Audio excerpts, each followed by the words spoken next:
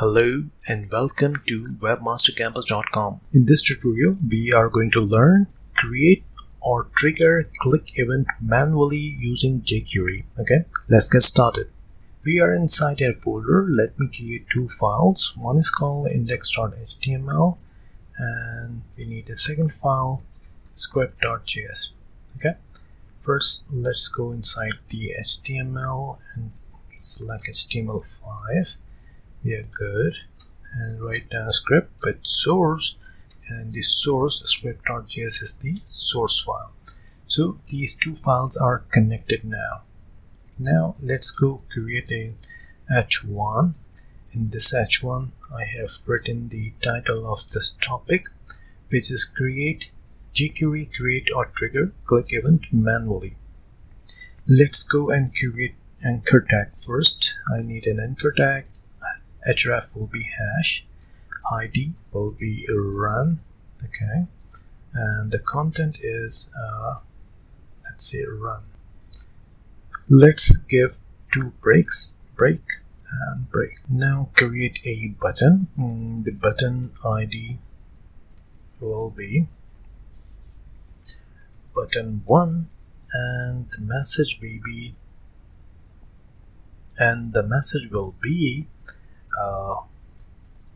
button 1 or something that you want. So what I needed, when I click on this run, it will fire the run on click event, but I need, when I click on this button, it will fire this anchor tag click event. Okay, so let's see how we can do this using jQuery. So as we have connected our code with the script file, so we can see any changes.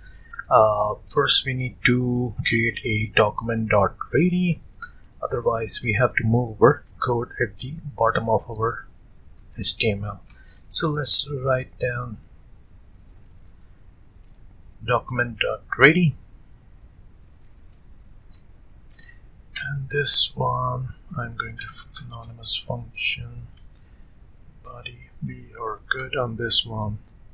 Now we have a space where we can write down the code, and the code says we first need to find create the run click event, which we can easily create by or using the on, and in on I am going to write click, and let's create a anonymous function. This, here we go. I'm going to write a console.log. Console.log will say a tag click event just triggered. Okay, so when I click on this, oh, I didn't include the jQuery. Okay, so let's add the jQuery like this.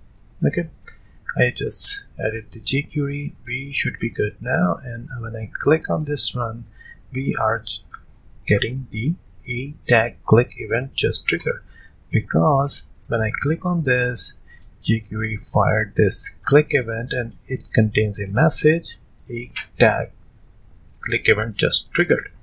Okay, now we need to create a click event. When this button will be clicked, I need to call this run click event. Okay, so how we can do this, we just need to create the same, like we need to call the id of this one, like the id is button 1, and this button 1 id click,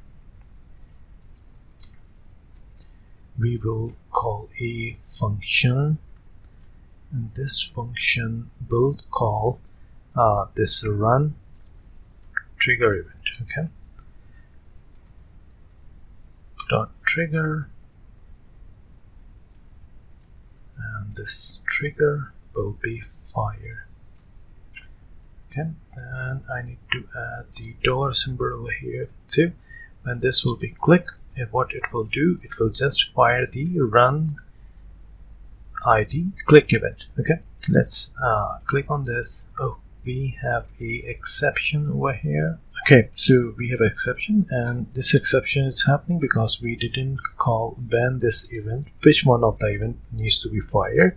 So run trigger click event. Okay, so let me click on button 1. So you can see it just fire a tag click event because we asked them to trigger the run ID click event. Okay, so you can see how easy it is. You can call a click event manually from any element or any event. Okay, thank you for watching this video. Please like and subscribe my channel.